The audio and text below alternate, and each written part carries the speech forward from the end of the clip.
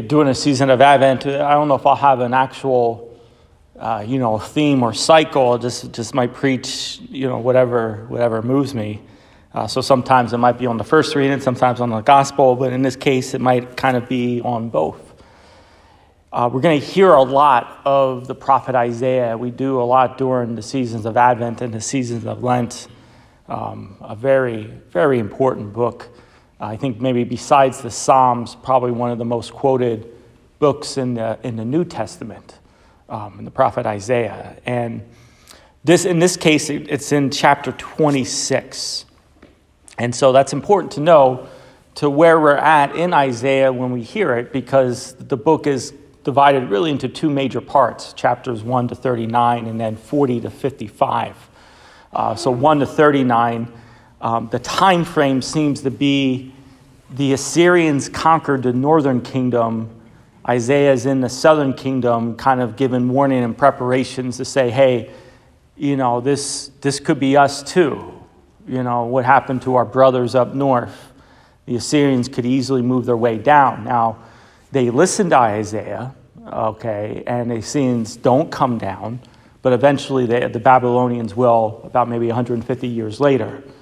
Chapters 40 to 55, now the time frame of that is after the Babylonian exile, okay? So all the bad things that Isaiah was worrying about in the first 39 chapters seem to happen, and now God's offering consolation. Now you might say, well, how did Isaiah live all through that? Well, it's debatable whether he wrote the whole book or not. We don't know. Most likely it was him, and then maybe one of his students or something kind of followed up after that. But in today's first reading, you have what here? You have some very important words here. A strong city have we, he sets up walls and ramparts to protect us. So you get this idea that Isaiah, that the word of the Lord is going to be their protection.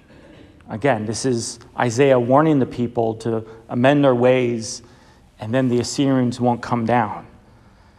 Okay, and so now he's given a prophecy of how, again, trusting in the Lord, as we said in the second part of this first reading here, trust in the Lord forever, for the Lord is the eternal rock. To place their trust in the word, no matter how, again, out of the ordinary may seem.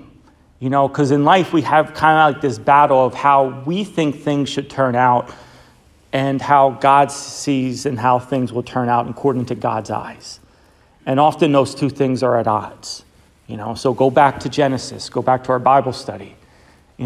Abraham and Sarah were promised a child, a son. It took a while. Abraham first believed, but then doubt started coming in. And what happened? Abraham took matters into his own hands, right? Him and Sarah decided to take their maidservant and have a child with her, Ishmael, thinking, okay, this is how God's going to provide a son. No, Abraham, that's how you see things, not how God sees them. Trust in him. Same thing in the gospel reading. The foundation is placing our trust in the words of God. In the words, really, literally, let the advent of God's word come into our heart and let it rest, and let that be the foundation of our lives. Living, breathing, and moving according to God's word, his law, and his direction.